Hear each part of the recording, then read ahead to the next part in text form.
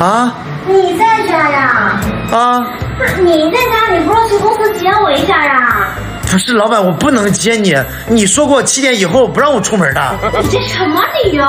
不是，我妈不是说要来咱家住2天吗？我妈人呢？妈。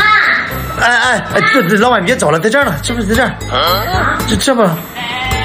真是我妈呀！我让你去接人，你把行李接回来了，人呢？不是老板，我接了。那个阿姨带的东西也太多了，那个后备箱后座全部都塞满了。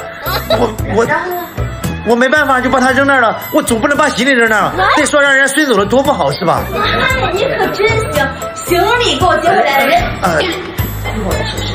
妈，你怎么才回来？不是你妈在那边。哎，我让小马去。哎。我妈来了，你看，什么事儿？我让她去接你啊！她把行李给我接回来了。来，我问你，你说后备箱满了啊，后座满了，副驾呢？副驾是不是空着的？不是，我妈呀，那不是你说的吗？副驾只能给你坐。阿姨，老板说副驾不能坐其他的女人，我怕他收拾我，我不敢。我给你坐吧。哎，不是。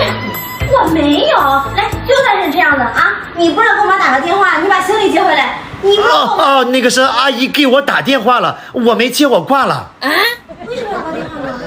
那个不是老板，不是你说的吗？那个你得给我打电话，不能接其他以外女人电话吗？我真不是阿姨，你救我！不是不是我没有，不是。